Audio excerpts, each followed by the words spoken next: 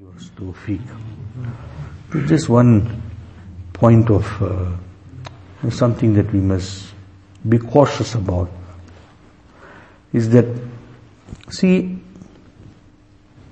many a time you will get leaders, you will get presidents and whatever, there will be a certain concern and they will speak about it.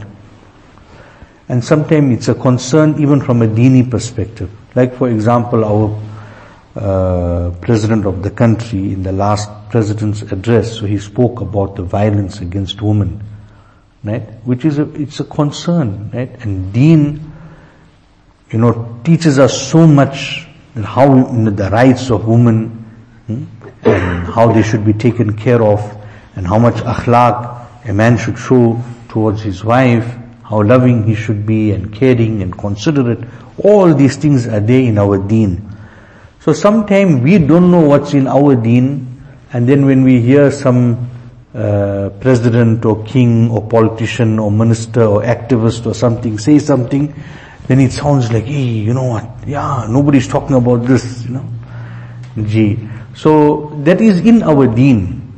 So the president, what he said, what he spoke about, violence against women and all that, it's a genuine thing that, it's happening, right? It's happening. Sometimes it's because of his own actions that it's happening, because he has put people into such a situation. I'm not saying justifying their actions, but he put people into such a situation financially and frustrations and all that, that because of that then the outcome was all this violence against the woman and all that, right? So I'm not justifying the men, but sometimes he should have thought also a little bit more before he made all these regulations and all that, what he's doing and how it's going to impact on people's lives, etc. But here, he did something, that was, unnatural.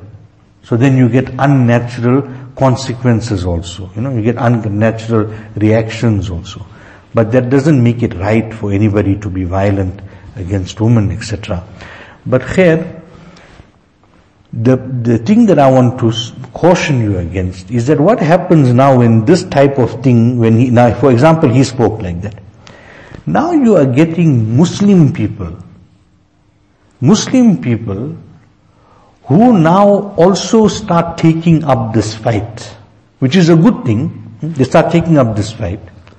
But then they want to go beyond the Shariat now. They want to go beyond the Shariat. So what the Shariat has explained, that much is sufficient. You don't need anything more. If a person is within the Shariat and the Sunnat, then he is in the height of piety. He's making amal on the Sunnat and the Shariat, then that is piety. That is being pious and neck, and he is a good husband, right? But now you get some female activists or even males or whatever they may be. Now they want to take this a step beyond what Shariat is saying. Now that's a dangerous thing. Now for example, this one woman, and that's why I tell you there's no such thing as an Islamic TV. And this woman, she's actually being given space on what they call ITV. It's not Islamic TV. There's nothing Islamic about the TV. But she is now going to be given an opportunity on that TV station, right? Now what is her views? Her views is that if a man wants to go to the masjid, right, he must get permission from his wife. Now according to her, she's standing up for women's rights. Now who gave women that right now? Who gave women that right? That if a man wants to go to the masjid, he must get permission from his wife. And now she's supposed to be a Muslimah. Right? And she is tweeting this type of thing. And then they give her a platform to speak. Now even if they are anti what she's saying, but they're giving her that platform to speak, the poison is going to go out there. Poison is going to go out there. The venom, the poison that she's going to spit out, you can't stop it now. People are going to listen to it, they're going to take it which way they want it. Right? Then another thing she mentioned in her tweets is that if a man wants to have marital relations with his wife, So you must get her consent. And then she equates it to rape. She equates this thing to rape. A married man now wants to have relation with his wife, so he must get her consent, right? And if not, then she is equating it, that is like a rape. Now, what does Deen teach? That the lady, if the husband needs to fulfill his conjugal right, she must avail herself. Even if she is at the stove, even if she is at the stove, she must leave what she is doing and she must avail herself to her husband. That is what Deen is teaching. And if she doesn't do this, she doesn't have any Shari'i reason, and she does not avail herself for her husband, then the Malaika curse her the whole night. Now this woman, who's supposed to be a Muslimah, now she is tweeting this kind of thing, and then Muslim women are answering to her tweets. At least somebody is standing up for us. Is this Iman? What is this? What is this? So we have to be very, very careful. You see this phone is such a devil. Such a devil. Because we don't even have control anymore of what our own children are looking at, what our wives are looking at, and not every information is suitable for everyone. People read these informations and then they don't know how to digest it, they don't know how to interpret it, they don't know what is the Shari'i ruling, and then they just run with these kind of things and they start making statements, etc., which can be detrimental to their amal, detrimental to their deen, detrimental to everything, their ruhaniyat and everything.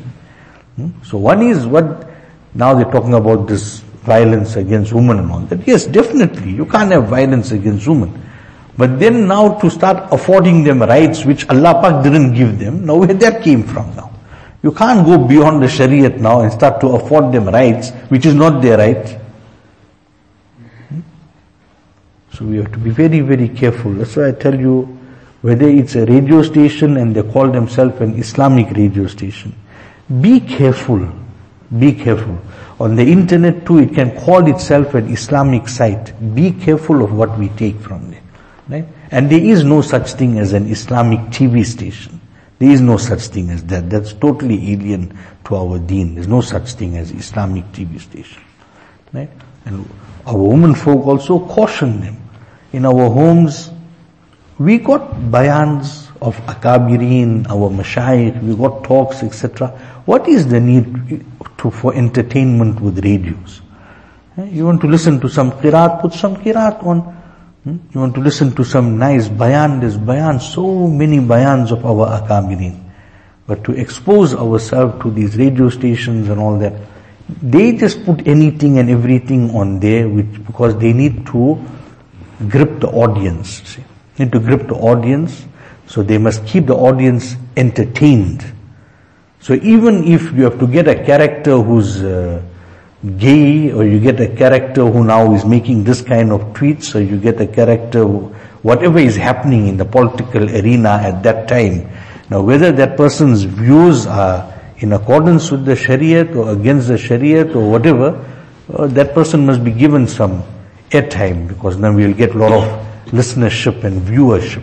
That's their objectives, right? So we can't go and fight with everybody and tell everybody what they must do with their lives. But for our Islah and our reformation, we must be careful what we are listening to, what our children are listening to, what our wives are listening to. Otherwise we'll end up with major, major problems in our own homes. Allah subhanahu wa ta'ala give me tawfiq, give you tawfiq, grant the entire ummah tawfiq. Subhanallah wa bihamdihi, subhanakallahumma wa bihamdik, nashhadu an la ilaha illa anta.